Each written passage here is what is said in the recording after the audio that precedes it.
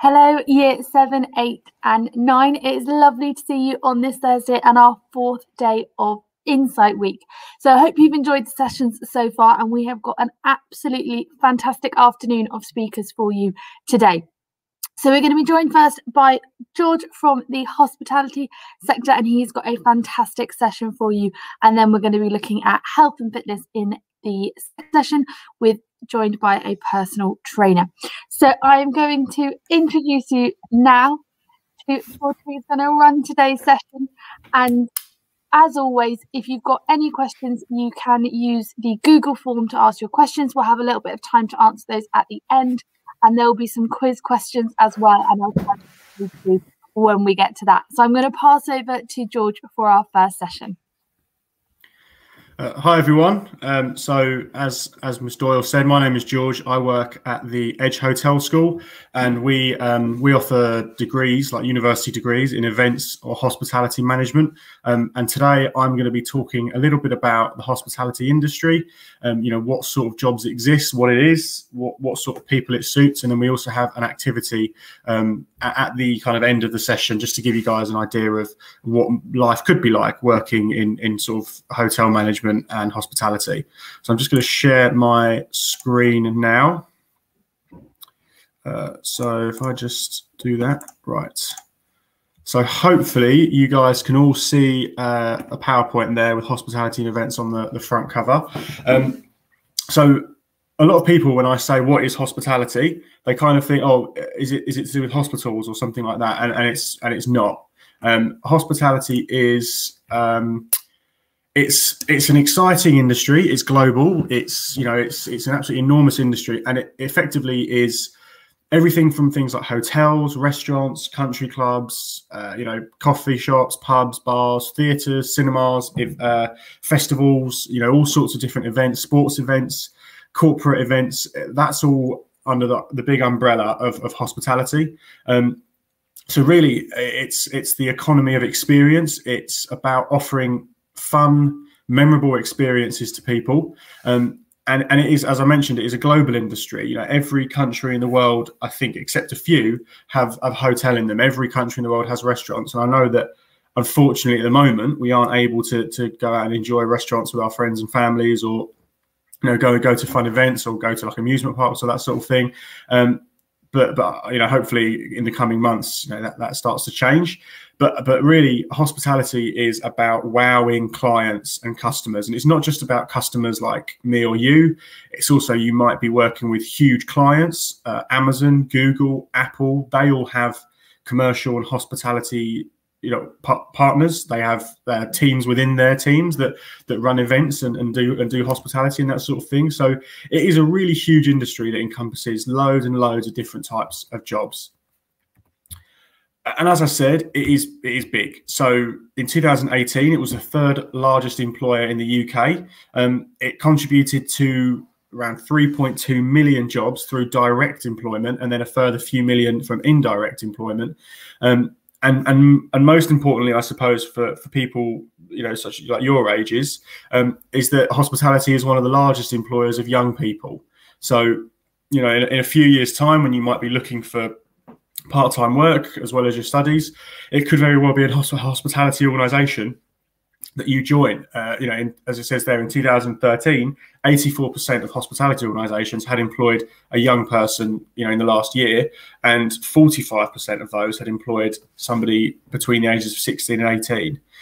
So again, it's a really big employer of young people, which means as well that there's lots of different ways that you can enter into it from a young age, and it is, as I've said, been impacted quite severely by coronavirus. But from among myself and my colleagues at the Edge Hotel School, we're firmly of the belief that once everything starts to return back to normal, hospitality and events are going to be one of the industries that really bounces back quickly. Everyone kind of wants to be able to go out and enjoy experiences with their family or their friends, and at the moment we can't, and we miss it. So when we can, we're going to go, and we're going to do it a lot more than we are now, and it's going to hopefully recover really quickly.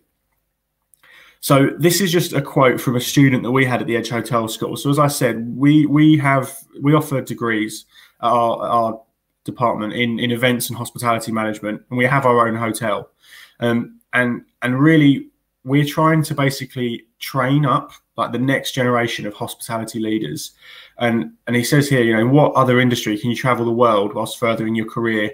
You know, this is Luke, a former student of ours. His hospitality career has opened so many doors for him because he wanted to travel, and he came to us to do a degree, and he worked for a hotel in London, which had a partner hotel in Australia.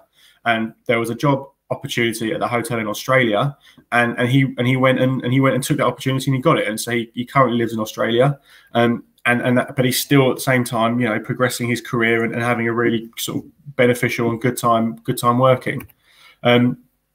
So what sort of jobs exist in hospitality? Well, as I've said, it's really varied. There's a lot of different types. So one of which could be an attractions manager. So you could be the manager of the day-to-day operations at an amusement park. For example, there you see there's a picture of kind of Disney World. I think that's in Florida. But, you know, we have amusement parks here in the UK. Every country kind of has amusement parks. And that can be, but it's not just them. It's also zoos, like heritage sites, national institutions, landmarks, you know, famous buildings in kind of London, historical significance. And the day-to-day duties of those can range from anything from, you know, working with suppliers like caterers, working with the government to make sure that you're adhering to all the kind of rules and legislation, working with trade bodies, you know, making sure that your guests are having a good time, looking after staff, and working with the media as well. If you're launching, for example, Disney launches a new ride quite often, and so they'll often invite media to the park to experience it and to write about it. Or you could go into hotel or general management. So you will effectively, in that role, be in charge of a hotel, and that's the activity that we're going to do after I've finished speaking. This bit is about being a hotel general manager, and that's overseeing everything in a hotel, from like large bookings, from important clients, from large groups of clients, setting kind of business targets, budget targets, being in charge of the marketing, and running a team of people that then does all those little things for you. So you are ultimately responsible for everything. Alternatively, you can go into events management. So that's, as I said, we teach hospitality and hotel, or we also teach events, and they're two different strands. But events management is a job that changes day to day because no events are kind of the same. You know, you can oversee events from the planning stages to, you know, on the day being in charge of the running of the event, and then after the event being in charge of everything then as well. So that can involve, like, you know, coming up with different ideas for an event. So you see there's a picture of a festival. You know, the more creative someone's stage, someone's set, the more exciting it's going to be for the audience. You'd be researching the venues, the suppliers, the contacts, booking the venue and booking the entertainment, looking after the entertainment, and managing a team of volunteers. You know, I work with a lecturer who's previously was a manager of the Brit Awards. So he planned a lot of the VIP parts of the Brit Awards, meeting all the kind of different celebrities and stuff. Alternatively, you could move into more like interior design. So, you know, hospitality venues and events venues, they need to have a really different layout than, you know, what we have in our own homes. They need to be functional, but also exciting for guests to be in. So, you know, creating spaces for restaurants, for hotels, for bars, for pubs, and all that sort of thing. Thinking about a way to make somewhere fun to be in, but also then suits the staff that work there. Or you could be a cruise director, see the world, spend a lot of time on the sea. One of our lecturers is a former cruise director, and he was responsible for planning the activities on the cruise. Most importantly, planning the food and drinks on the cruise. I don't know if you guys have ever been on a cruise. I haven't, but the food and drink is a really important part of that, because more often than not, they are all inclusive. So all of that stuff is included in the price of the ticket. But also being in charge of guest safety and making sure that suppliers are never running out.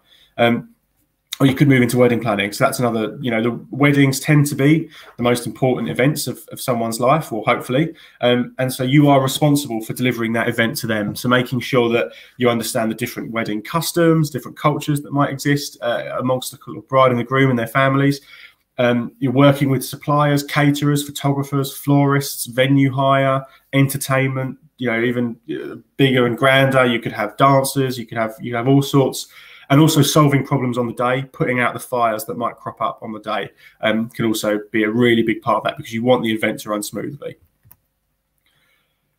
So there are a lot of perks of working in hospitality industry. Firstly, as I've mentioned, it is truly global, so it will allow you to travel the world as part of your career.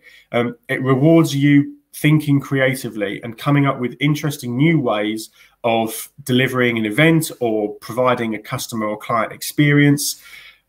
And no 2 days are the same, primarily because you're working, as it says there, it's people focused. It's a very people focused industry. So no 2 days are the same because no two people are the same. And you're always going to be dealing with different people, different issues, different rewards, all that sort of thing. It's full of employee perks. A lot of hotel staff that work in upmarket hotels in say, London, for example, have access to the facilities. So have access to spas, swimming pools.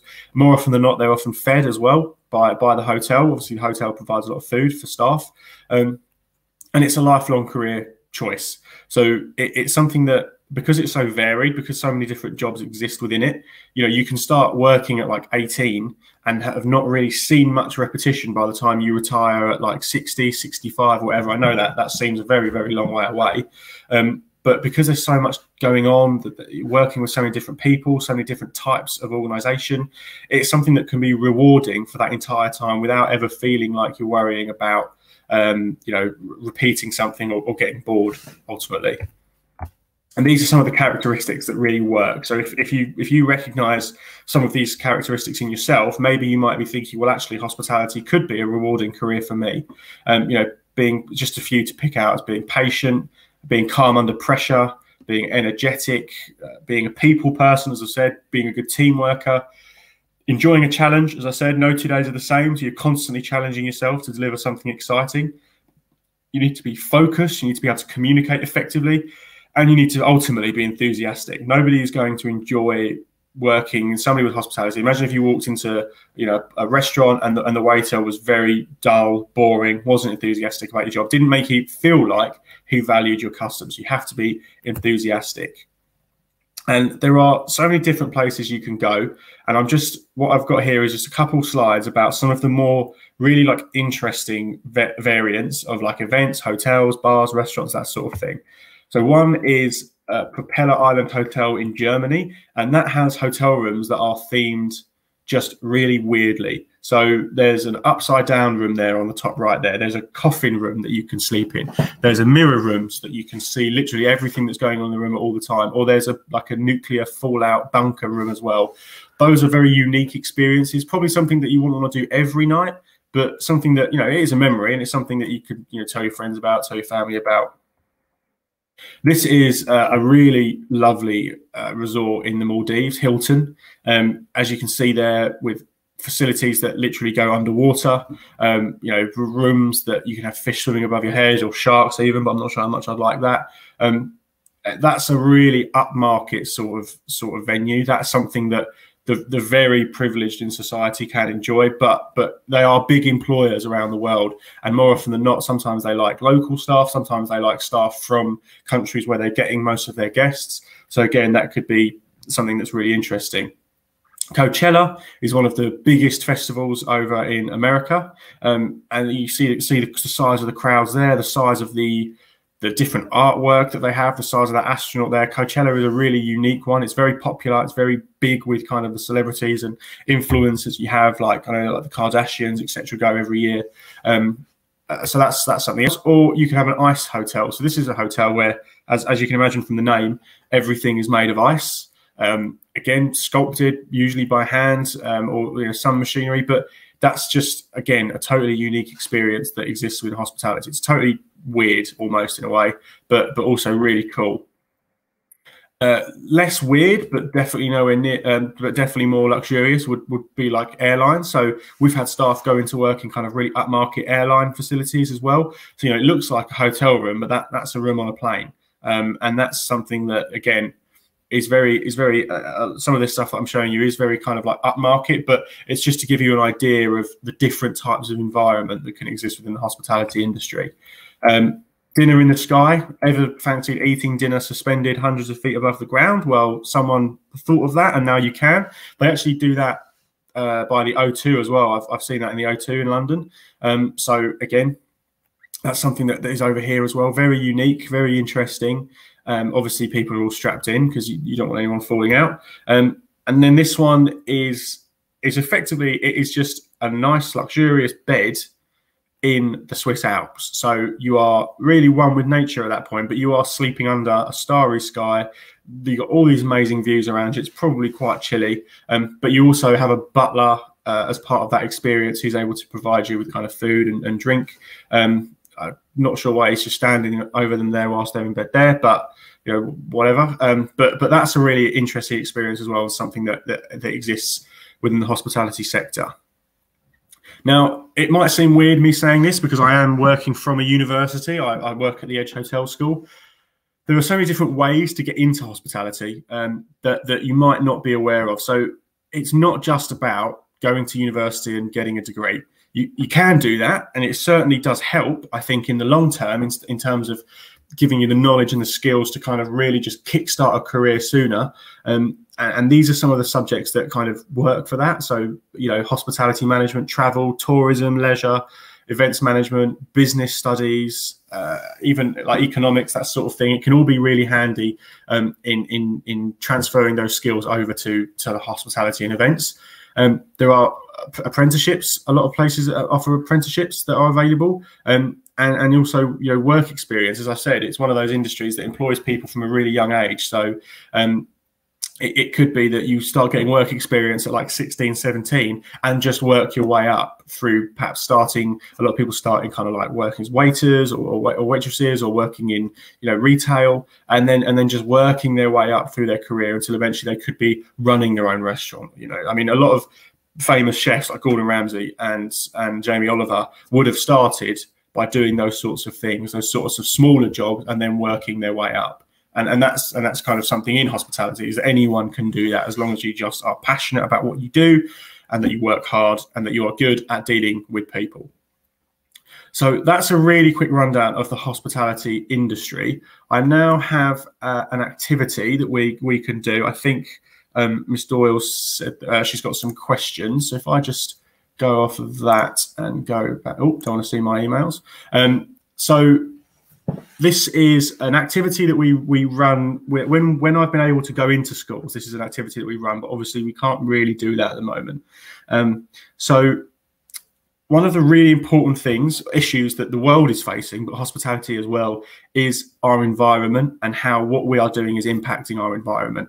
And unfortunately, the hospitality industry is a really big contributor to kind of environmental issues, because of the nature of the operation. 24-hour hotels running their energy all the time, or events taking place, causing sort of pollution, stuff like that. So we are having to really start to think about how we improve our practices in the hospitality sector for improving our sustainability. So if I just scroll down, so as part of this activity, basically you guys, you know, watching me on the screen, are the general manager of a 40-bedroom 4-star hotel. This is the hotel. So this is actually the Edge Hotel School. This is our hotel. And you are being trusted by the owners of the property to run the hotel as best as you think, as long as it makes a profit. And that's one of the things we're going to have to think about for this activity, is that we want you to think about ways to improve the environmental impact of what we're doing, but also, as a hotel, you need to think about how much money stuff costs.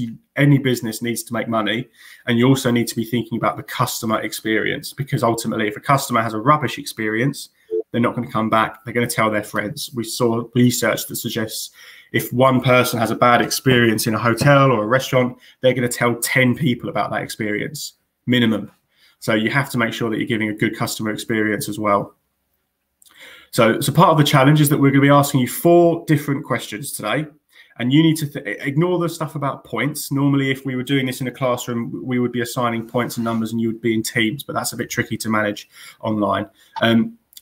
But in most of these departments, so you're going to get 4 questions from 4 different departments, and you need to think about which option you think is best, taking into account the stuff I've said about making sure that you're not spending too much money or losing money, that you are making sure that you're not affecting the customer experience too much, but also you're benefiting the environment. So here's the first one: food wastage. The kitchen department, which produces food for the restaurant, and this is a sort of scary fact, 1/3 of the food produced in hotels and restaurants is wasted. That is a huge amount of food. And they have some suggestions for you for reducing the amount of food waste that they have. And these are the options. So you can reduce the amount of food that's being served per portion. You can send the food to the customer, send the food that the customers don't eat to a biofertilizer. Or number 3, you can offer customers different portion sizes and prices. Or 4, offer customers doggy bags, sort of takeaway bags that they can take, so that they can take the uneaten food home with them. So as I've said, and I should probably say that none of these answers are wrong, but we at the school think that there are some answers that are better than others at facing the different challenges of being environmentally friendly, saving or not wasting money, and also not affecting the customer experience too much. So I think, Ms. Doyle, did you say that there's like a poll or something that can go out? There is. So on your Google Classroom, guys, if you look at quiz question 1, and I can see some of you have jumped straight onto that, you've got 4 possible answers that George has just gone through for you. So what do you think would be the best solution? I can see we've got about 30 answers through already, and there's 130 of you on this call. So a couple more answers. We'll give you a minute to think about. At the moment, we've got one clear winner. What you think? Oh, the answers are flooding in now. So click on quiz question 1 and we'll see. And what I'll do, guys, as well, is after each question, once we've gone through the answers, I'll go through every answer and why we think some might be better than others. But as I said, always remember it has to be environmentally friendly as possible, but you need to make sure that you're not spending too much money on a process which might impact the profits of your hotel.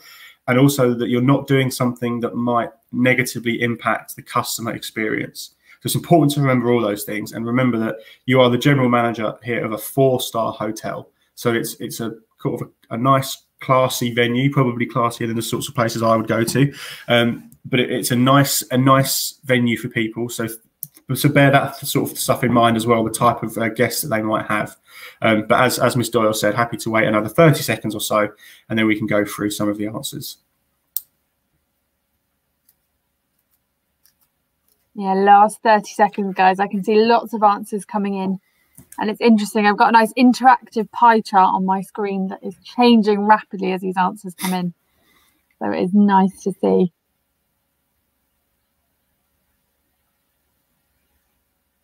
Okay, so we have 2 front runners.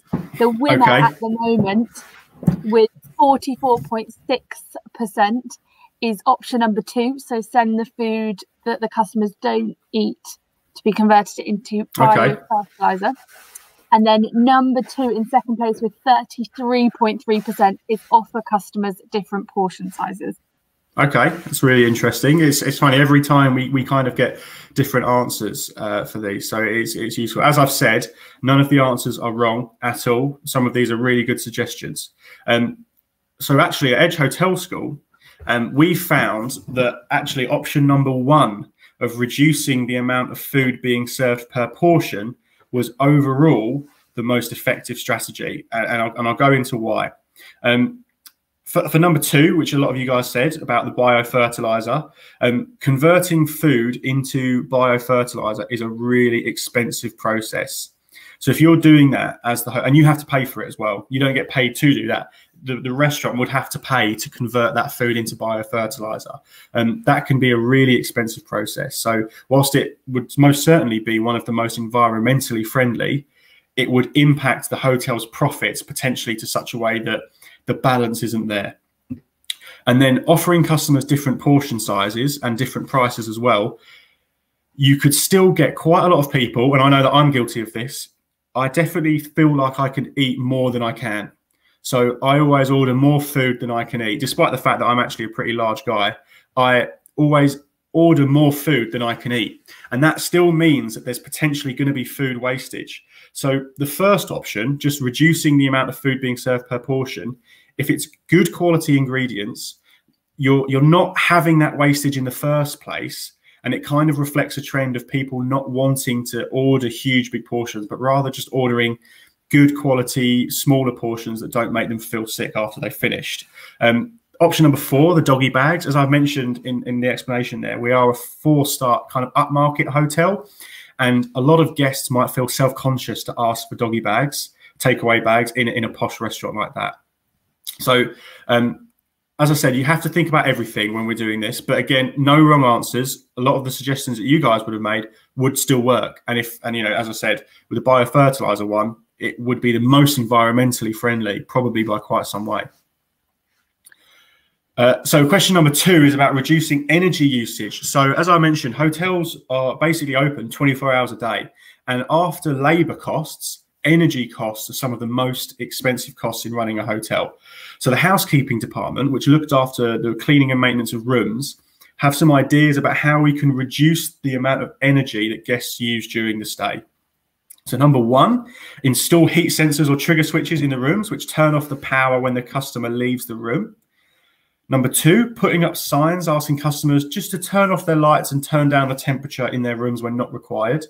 3, changing the current older lighting system for a new LED lighting system.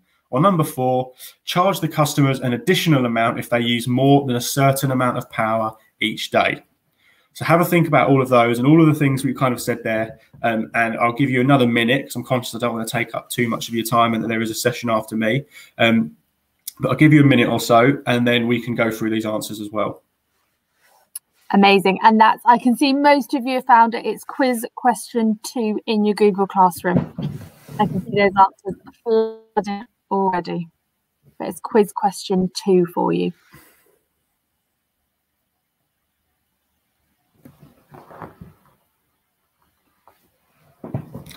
So something worth thinking about, guys, when you're debating it is remember that we are a 4-star country house hotel, so we're quite old as a building, which might mean that we're not too energy efficient. And also remember that the customer experience is also key. So we want to be avoiding things that might annoy customers and might give them a negative experience. And again, also trying to make sure that we're helping the environment as much as we can, but we're also not spending all of our money, because obviously we, as a business, do still need to make money to pay our staff and things like that, and pay for, you know, nice renovations or nice landscaping, that sort of thing. George, I think it's been a minute. Yeah, we got a front runner on this. So with 57.1% of the votes, everyone's gone for option 1. Option 1, okay. Okay, so for this one, actually option 1 is one of the best ones. It's we would go with either option 1 or option 2. Option 1, as you say, is really good because it's kind of reading that if someone's not using something, it doesn't need to be on, right? So it's turned off, and that stops. Sometimes guests leave their lights on, or they leave their heating on, and that's wasting energy. You might know, if you guys have been in hotels at all, that sometimes you have to put the key into the room, into like a slot by the door, to actually turn on all the power. And that's something very similar to option number 1. We also think number 2 is good because it's a lot cheaper than the others. Just putting up signs, it's relatively inexpensive, but it's giving your guests the control to do what they want. So for example, some guests value more if their room is nice and toasty when they walk into it. They're happy to waste the energy. Well, we're not, but customer experience is also important. They might leave the heating on a little bit. So it's giving them control. Option 3 would be really expensive, particularly in an old building like ours. Replacing light systems takes a lot of money and a lot of time, and it would take probably a while before we would see the changes that we need to see. And charging customers an additional amount of energy for what they use, that wouldn't fly. Not in a 4-star hotel. We think people would be very annoyed if we were charging them extra power to be using in a hotel, because they're going away to relax and enjoy themselves. And imagine getting a bill for 20 quid's worth of extra TV energy or something like that. Question 3, waste management. The reception department, which is looking after customer experience, has some suggestions for reducing the amount of rubbish that we have in our hotel. Those are: 1, providing separate recycling bins in customer rooms; 2, stop offering free newspapers to customers in their rooms; 3, stop providing branded plastic bottles of water for customers in their room; or 4, don't supply individual miniature soap or shampoo or shower gels in their rooms. So I'll give you guys another minute to think about that, to think about those different options. I hope you're able to read that on screen. I can see the writing is a little bit smaller, but hopefully you're able to make heads or tails of that. But yeah, and try to remember all the sort of details that we spoke about customer experience, cost of implementing something, and the impact it can have on the environment. So guys, that's quiz question 3 in your worksheets. I can see lots of you have already got it. And again, there's one clear winner at the moment. Okay. So the clear winner with 67% at the moment is option number 1. Okay. Providing separate recycling bins in customer rooms. Is that going up as well? More than 67% now? That's 68.5%, 69%. Okay, well, it's clear then. I don't think any more are going to come and beat that one. So yeah, so for us, we think either option 3 or option 1 are some of the best. So as you said, so you guys that picked option 1, you're on the right idea. Providing separate recycling bins in customer rooms is a really good way of just filtering out all of the rubbish, obviously, it's a bin, that our guests use. Unfortunately, in a lot of hotels, still at the moment, they only offer 1 bin. And people just put everything in there. So that's a really good one. The reason that we also picked number 3 is that even with 1, with the recycling bins, you are still actually at that point creating that waste. With option 3, I don't know how much you guys know about the kind of like landfills and environmental damage, but single-use plastics are one of the most damaging materials for our environment. Thrown away a lot, filling up landfills around the world, and not providing the plastic bottles is a good way of us avoiding contributing to the issue of single-use plastics as a hotel, but also saving money, because you have to think about if you're providing branded plastic bottles in your hotel, you have to negotiate a contract with a provider, you have to buy the materials, buy the suppliers, and then you need to get rid of them afterwards. So one option is actually providing kind of like rewashable glass bottles that replaced every day. Not like with a new bottle, but it would be washed and then replaced. Option 2 is kind of irrelevant actually, because a lot of people don't use newspapers anymore. A lot of people read the news on tablets or their phones. And option 4, not supplying miniature soap or shampoo. I mean, it's probably pretty evident that I don't really need to use much shampoo, but most guests would be quite annoyed to be in a 4-star hotel and not have those sorts of luxuries provided. So final question, reducing water usage. I'm conscious I want to rush through this.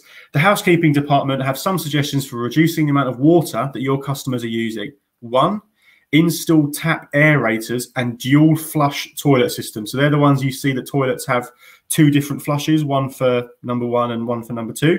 Option number 2 is putting up signs asking customers to reuse the same towels for up to 3 days. Number 3, install sensors on the tap so that they turn off automatically when not in use. Or number 4, install a grey water system to recycle water from baths and showers to use in toilets. So have a think there. Maybe I'll only give you 30 seconds for this one because I'm conscious that we might be running over. And I do love to talk too much, to be fair. So have a think about that, pick an option there, and then we'll quickly go through the answer there. This is the final question as well. But hopefully this activity has just given you guys an idea of the sorts of issues that somebody as a hotel general manager would have to deal with day to day to make important strategic decisions for their organisation. Do we have a front runner at the moment, Ms. Doyle? We do, with 54% at the moment is option number 3. Option number 3, okay. Okay, so for us, actually, we think option number 1 is better. Installing tap aerators and dual flush toilets. So the reason we haven't gone for number 3 is because I don't know if you guys have ever encountered a tap with a sensor that isn't working properly, but it can be really annoying to constantly have to like swipe under a sink to get some water. And also a lot of people like to, especially in a hotel, a luxury hotel, they might want to fill up the sink a little bit, for example, to properly wash their hands or if they're having a shave or something. And those sorts of taps don't allow you to do that unless you literally stand there the whole time with your thumb over the sensor to turn it on. The reason we picked number 1 is that dual flush toilet systems are actually relatively cheap and they save a lot of water. If you're just only say doing the mild flush for like a number 1, just going to the toilet, that's saving a lot more water. Number two, we've not gone for number two, putting up signs asking customers to reuse the same towels. Some people are willing to do that. You know, we use towels more than once whilst we're at home, usually. Well, I know that I do, but then I am sometimes quite lazy. But in a hotel, a 4-star hotel, they might expect, actually, you know, we would expect to have clean towels every day. And then the installing a grey water system. So that is effectively using used water from baths and sinks and showers and using them in toilets. Some people actually don't like the idea of those systems. They think it's a bit just unpleasant to be doing that. It's actually completely fine. It's actually completely safe, but it's the perception of that. And also that they are actually very expensive systems to install. So of those, we would say, yes, options 1 and 3 are the best, but we personally would think number 1 is the best. So that's definitely something to think about. That is the end, guys, of this activity. Thank you very much for listening to me today. I appreciate I do ramble on a bit sometimes. And thank you as well to Miss Doyle for inviting me in. If you are ever interested in working in hospitality or you have any more questions about today's session, feel free. Miss Doyle has my email contacts. And so I'm happy for my email to be given out to anyone if anyone's interested in potentially working in our industry. Or alternatively, actually, I could just put our department's email in the chat. I hope can everyone see this chat, Mr. Doyle, if I put that in there? No, they can't, but I can share it with them. Okay, you can share it. So I've just put it in there in our chat then. I'll say when I said hi everyone earlier, it was literally just saying that to you. But yeah, so hopefully you guys have enjoyed today's session. Very much appreciate you inviting me on. And yeah, again, if you have any questions, feel free to ask either now or ask later on via our email. Brilliant. Thank you so much, George. It's been amazing. And some of those hotels at the end that you were showing us looked fantastic and really exciting places that people could work. I've had a couple of questions through, but what I might get you to do if I sort of email those across to you and we'll add them to absolutely. I'll answer those straight away. I'm happy to do that and try and get back to you in the next couple of days with the answers. Brilliant. So guys, any of those questions that you've put through that haven't been answered, and I can see some of those were being answered as George went through his presentation, but any that haven't, then I will make sure that we get the answers. I'll share those with you in the classroom tomorrow. But a huge thank you, George, from everyone. Cheers. Thanks, everyone. Thanks for having me. Bye. Thank you. Guys, that was a fantastic start to this afternoon, and we're going to go straight into our next session. So we're going to be looking at the fitness industry, and I'm going to introduce you now to Miles, who is joining us, who is going to run the next session. Hello. How are we? Can you see my screen? We can. Perfect. Just going to go into the full screen. Does that work? Perfect. Okay, so welcome. My name is Miles. I am a personal trainer and owner of a company called MEPT.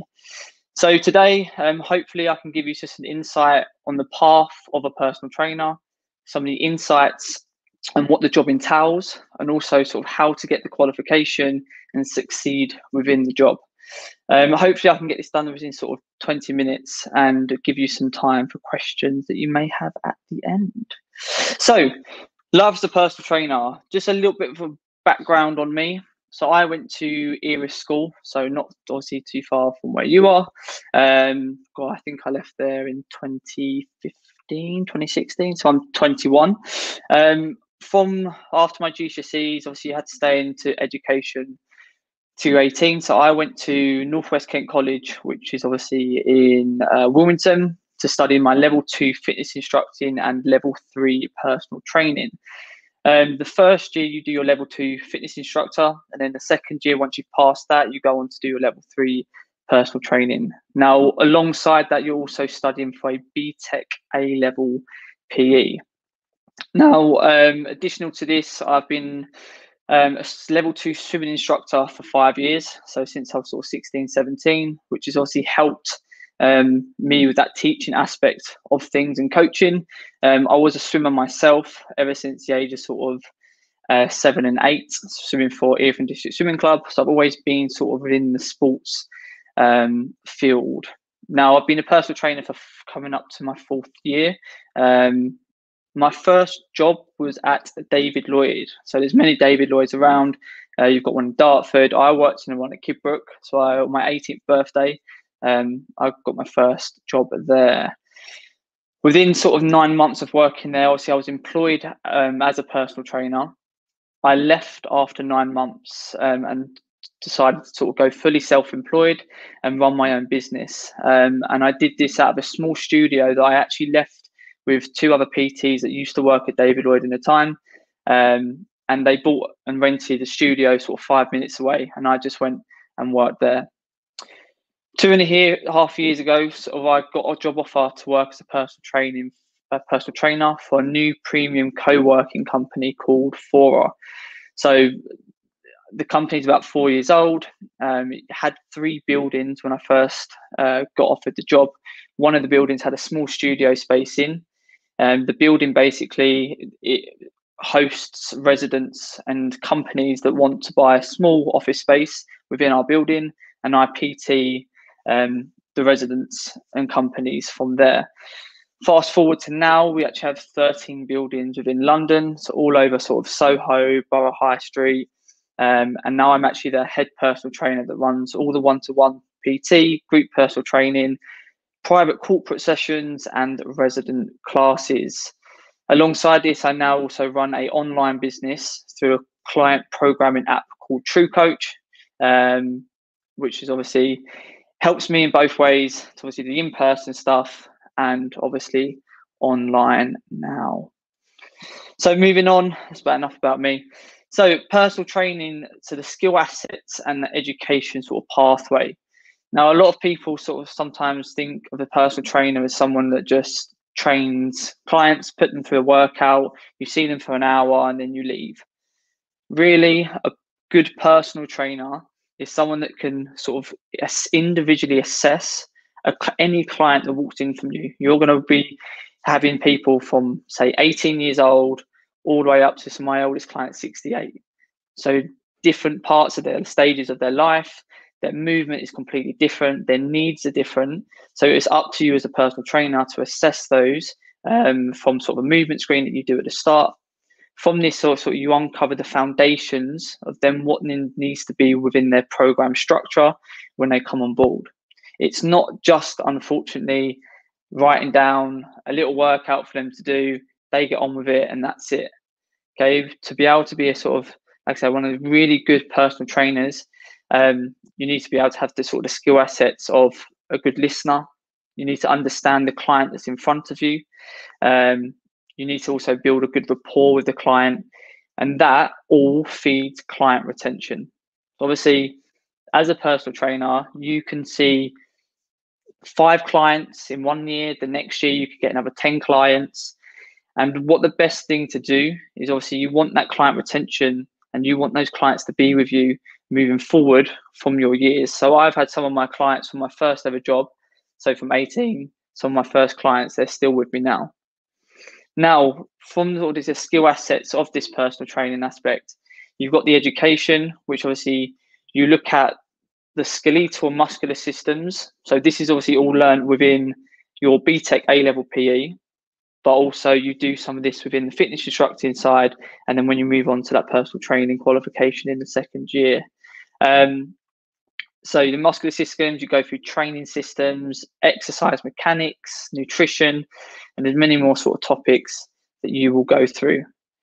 Now, obviously, I went through the college route because obviously I had to leave, well, I had to stay in education. So it was over a 2-year period. Now, it does seem sort of quite a long time. There are courses out there that you can go and do, obviously, a personal training qualification. I think some of them even do it within 6 weeks. It's a hell of a lot of money. Obviously, if you go to college, you're going to get it for free.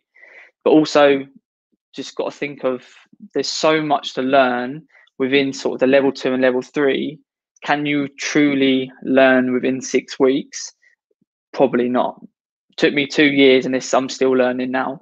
So for me, I would say if it's something that you obviously want to do, I always knew I wanted to be something within the fitness industry.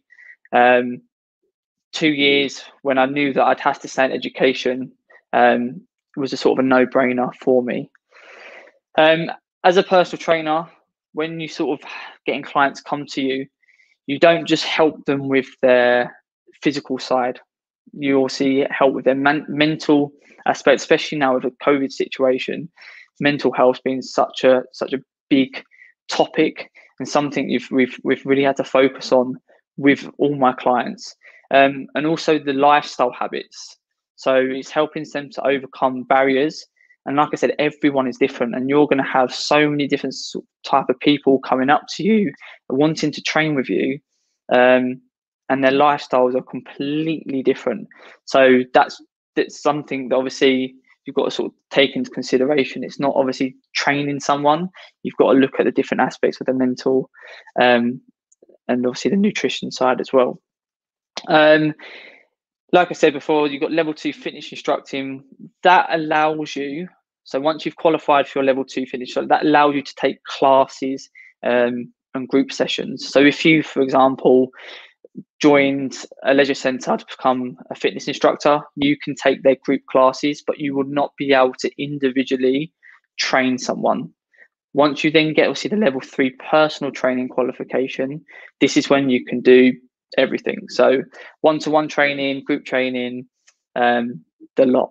So yes, after that first year, it is a little bit of a kick in the teeth because you do know a lot and enough probably to go and train someone individually, but obviously the qualification means everything. So you obviously got to do that second year for that level 3.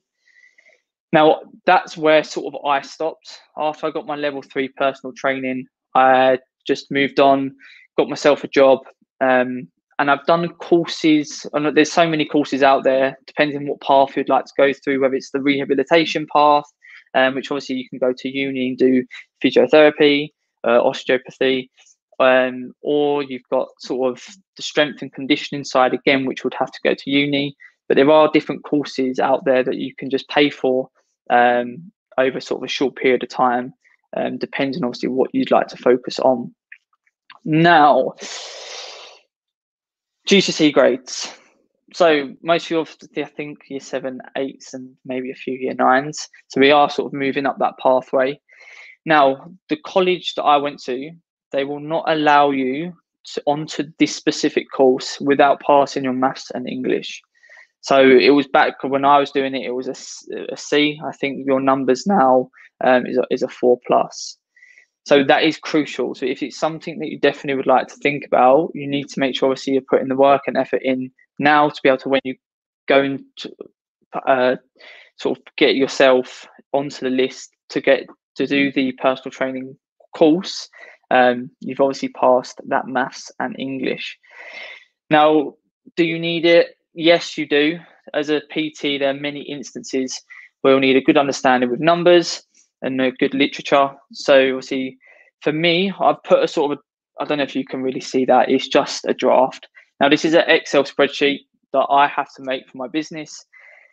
You need to track on a monthly hours PT you work, online coaching hours you put in, income, then you work out percentages of the hourly rate compared with the hours worked, and all these statistics are in order for you to grow your business, and you will need to do at some point.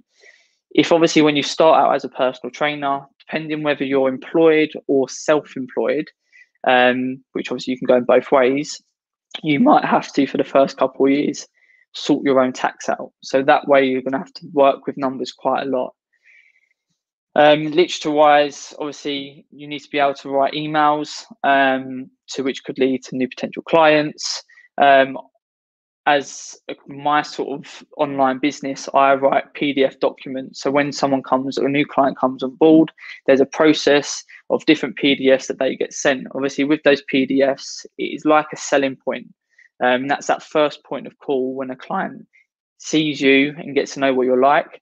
Obviously, being able to write the PDFs and documents with correct structure is what you're going to need. Moving on.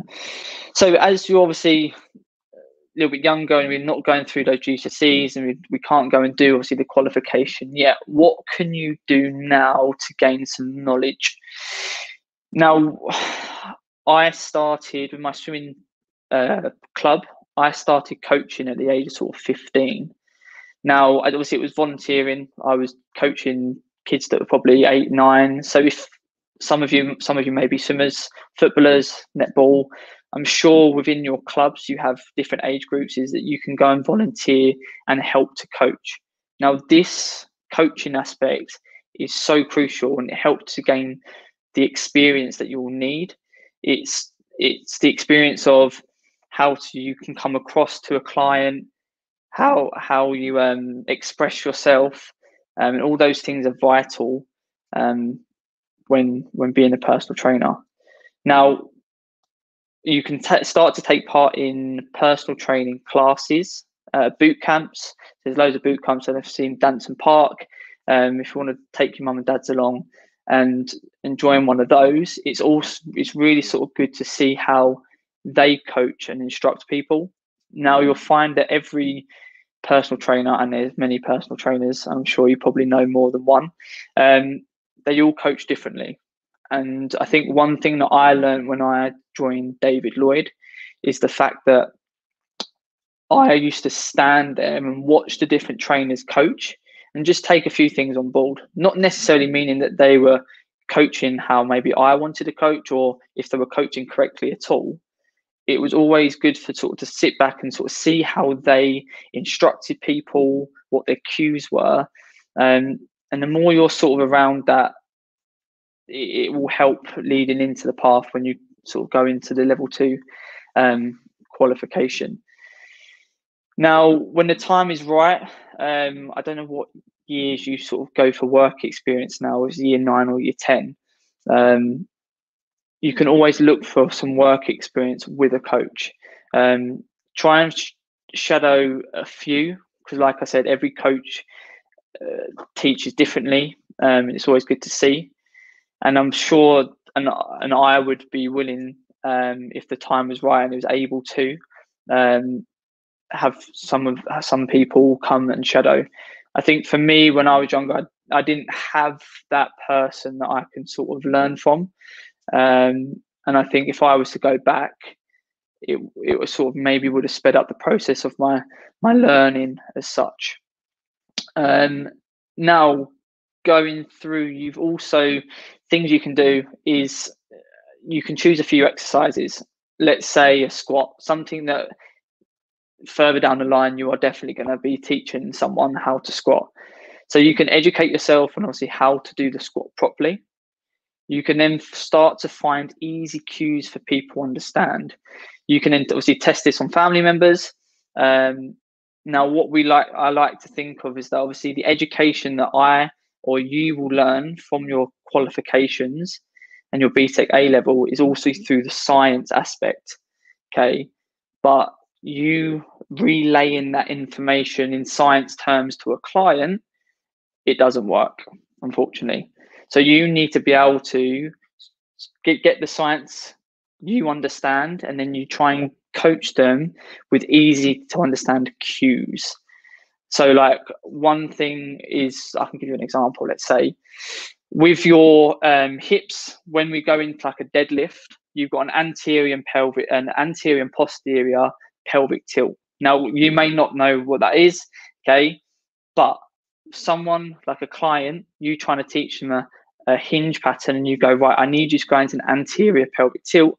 They'll probably look at you and they'll get lost in your eyes. So cue, like, for example, imagine there's a car door behind you and try and push your bum through and close that car door. Things like that will get them to push their hips back that you may need. So there's things that you can sort of educate, and it'll give you a few years to find those cues to use. And then the final one, which I slightly touched on before, is get a mentor when the time is right. So maybe when you're sort of starting your level 2 qualification, try and get a mentor or coach within the profession that can help to guide you down the right path. I currently 2 years ago brought on a mentor for me, and it was probably the best thing I ever did, and I probably wouldn't be who I am now without one. Yes, it's good at the start of those years. When I first got the job, you are going to make mistakes, and you learn from those mistakes. But also I feel like if I had one a little bit earlier, my path would have been slightly different. Next. So what do I love about my job? So to be able to be my own boss. Obviously, even if you were to start and join, say, David Lloyd, and you're an employee, doesn't matter if you are an employee, the PT side of things is you're still your own business. The harder you work, the more clients you get, the more money, and then the more exposure. Now, I get up in the morning and I look forward to going to work. It's very rare that I have a lot of my friends at the minute that's doing sort of plumbing apprenticeships, and they hate what they do. So to be sort of at my age and love what I do is something obviously you can't beat. The one thing that I really focus on is a change of mentality. So instead of people saying, I have to go to work, something you have to do, I get to go to work instead. So I feel privileged. I get to go and help people and make them move better, feel better, through the physical side of things or just that social communication. The intrinsic rules I get from knowing that you are helping people change and shape someone's life, or even just being the hour of their day they really look forward to, especially in the corporate world where I'm from. The hour that they get away from their desk is their stress-free hour, something where they don't have to think about, they can just come down, enjoy themselves, and then they can get back to obviously what they've got to do. Being your own success story. For me, I've obviously had a bit of help along the way, but knowing that all the hard work that I put in now is to the greater good, obviously, of my business, but also will be the byproduct of my future life, say in 10 years' time, whatever that will be. And then obviously, as a personal trainer, there isn't a limit unless obviously you're an employee and they're giving you a salary. If you are self-employed, there's not a limit of potential earnings.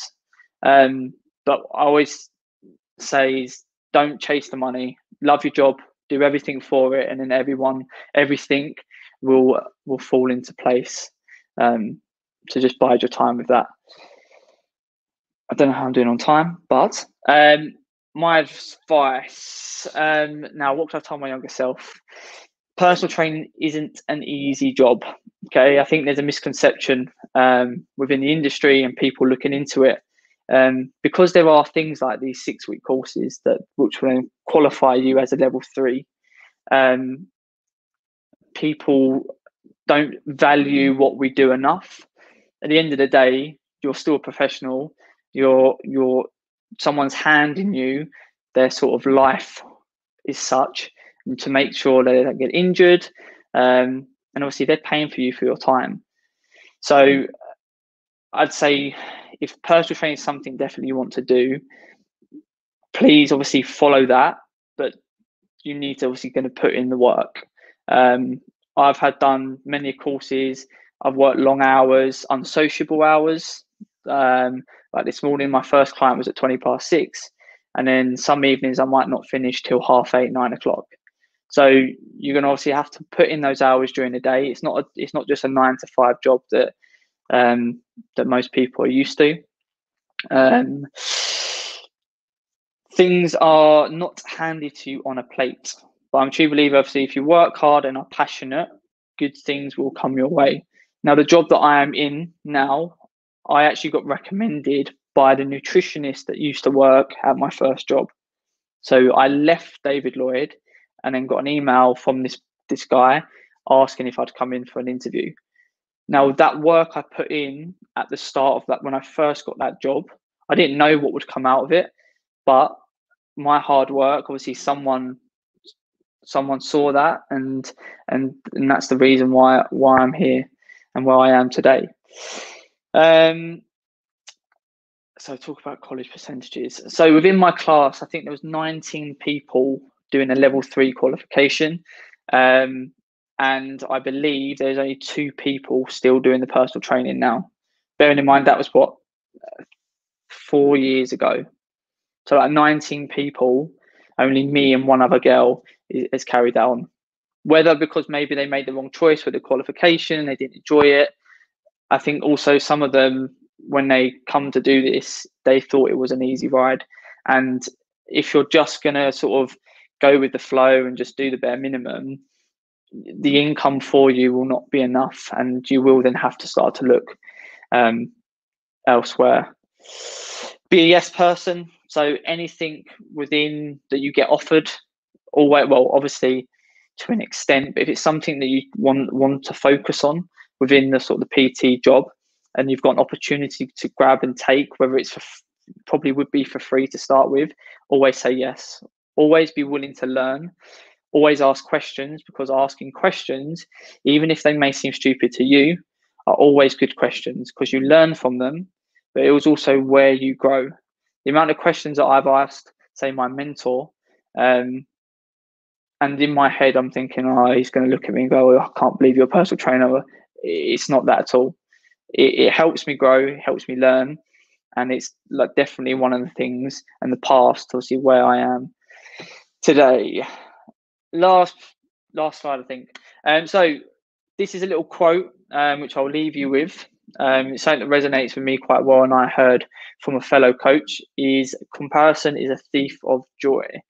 Now, a lesson for each and every one of us, but also a great quote when it comes to sort of clients and getting them to understand their journey. Within the industry, for me, there's so many personal trainers out there, and sometimes you get stuck in the realm of sort of comparing yourself, especially with me being 21. When I joined David Lloyd, it was like, oh, there's a 28-year-old PT that's been here for 5 years. How am I going to get clients, and why would they not go to him and come to me? And that messes with your head. So always don't compare yourself to others. Believe in yourself, no matter when you start as a personal trainer. Doesn't matter what age you are. Don't compare yourself. And obviously, when it comes to the clients, I think social media is sort of the biggest. Like Instagram, they'll look on Instagram, look at these influencers, say, "Oh my god, I want my body to look like that." Especially, unfortunately, for the ladies, that's what tends to happen, and they start comparing themselves and they start beating themselves down. That Instagram and influencers are they're fake. It's not the true representation. So getting the clients to understand that comparison to thief for joy is a great quote as well. So it's something you might want to write down and keep with you going forward. Love what you do, live and breathe your passion, and people will be attracted to your personality. Like I said, I love my job, and people will thrive off your energy from that. So if you feel like personal training is for you and you love the fitness side of things, just live and breathe it, and you'll go far. Get comfortable with being uncomfortable. There's many situations that make me feel uncomfortable still. I'm not very comfortable with talking to loads of people. I don't like talking on like through Instagram, social media, but it's something you have to get used to, and you need to sort of just get yourself out of that. So within the schoolwork, there might be things that you feel uncomfortable with, but just try your best, because that's obviously where you're going to grow. Be an individual, be you. With there being so many personal trainers out there, you need to showcase your character, as that is what sets you apart from the rest. I believe that is the last slide. So obviously, I'm sure if you've got any questions, please fire them away. But I'll just leave you this here. My Instagram, if any of you want to just sort of have a look at what I do and my business. I also have my website there, and my email if any of you would like to ask any further questions about obviously personal training, what I do. I'll be more than happy to help. And I think that is it. Amazing. Thank you so much, Miles. And that's been a fantastic talk. And we've got lots of questions flooding in. So the last couple of minutes, if we're okay to ask a couple of questions before I know you've got to shoot off. And thank you so much. No, that's fine. Yeah. So we've got one from James who would like to know how Corona has affected your job. So how coronavirus sort of restrictions have affected your work. So it was tough. when it first, obviously, what was it, last May, April, everything had to go online. So obviously you could go and see clients on a one-to-one basis outside. But the thing is, when you sort of own your own business and you've got quite a large clientele base, driving around to see everyone takes time. And obviously that time is being taken out of your day to do other things. So everything for me had to go online. So through Zoom, which was obviously a godsend. And luckily, with the rapport that I had with my clients, they all transferred online. So I would say I'm very lucky in the sense that I've managed to keep a lot of my clients, and they're all still on Zoom. So yeah, it's impact. I know it's impacted a lot. Unfortunately, the boys that I used to work with at the studio that I left David Lloyd for, they actually had to get rid of it in April. So all my clients that I used to train there, obviously moving forward, I won't be able to. So I've got to then come up with a solution of how to train those. So it has affected a lot of people more than others. I think it's just being prepared was one of the key things. Yeah, amazing. And I think it's a very difficult time, but it's great that you've been able to sort of adapt. And like you were saying, Zoom has been amazing for that and doing different things over that. I've got another question for you from Faith, who's asked, would you recommend your job and why? Would I recommend my job? I'll be biased, yes, I would recommend my job because, like I said, I love what I do. And to say that at the age that I am, when I've got many friends saying that they hate what they do and they can't wait to get home, I'm happy to wake up at 5 a.m. if it means I have to see a client at 6. I'm happy to stay at work till 9 o'clock. I think when you love what you do, I love the interaction with people, socializing, but I think the main thing is helping people better themselves.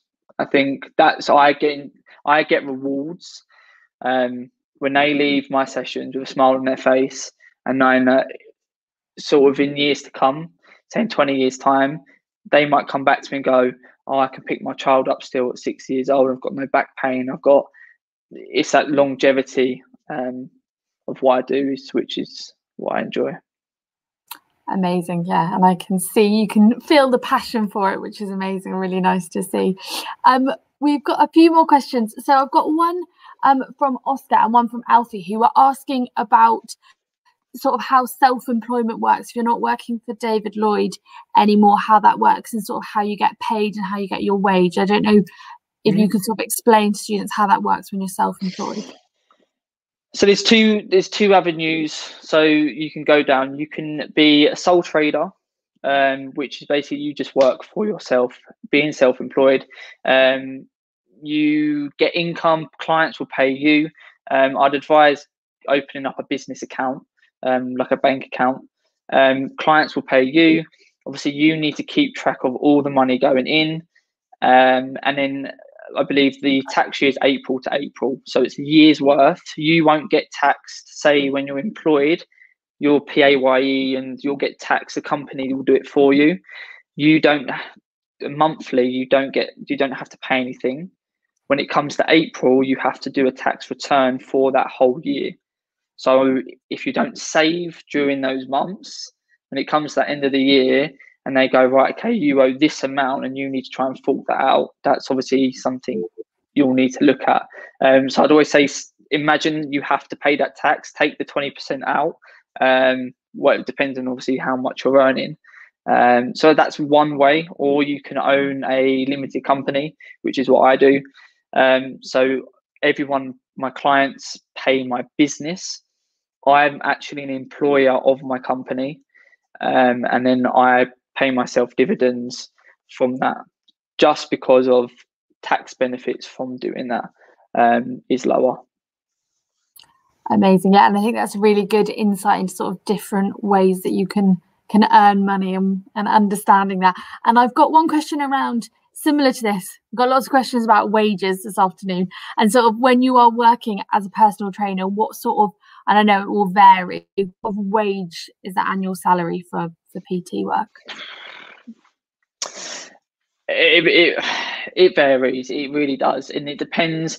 I would say to be a successful personal trainer and to earn the income that maybe you'd like to, you have to be self-employed.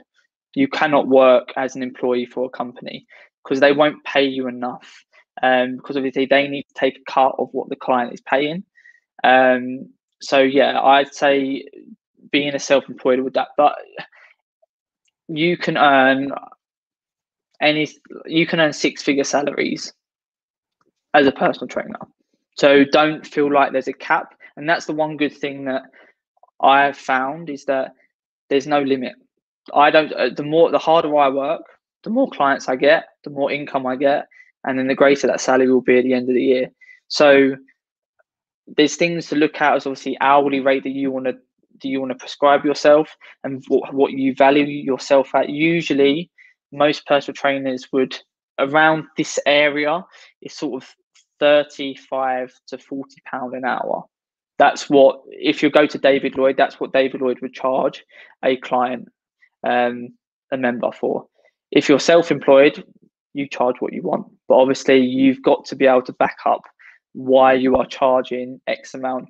And what I was charging when I was 18 is not what I'm charging now, because once you get those years of experience, you do more courses, that obviously adds to the value of the client.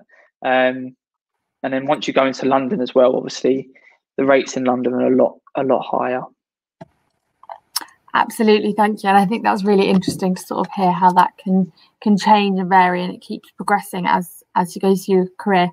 And Miles, thank you so much for joining us this afternoon. It's been amazing to have you.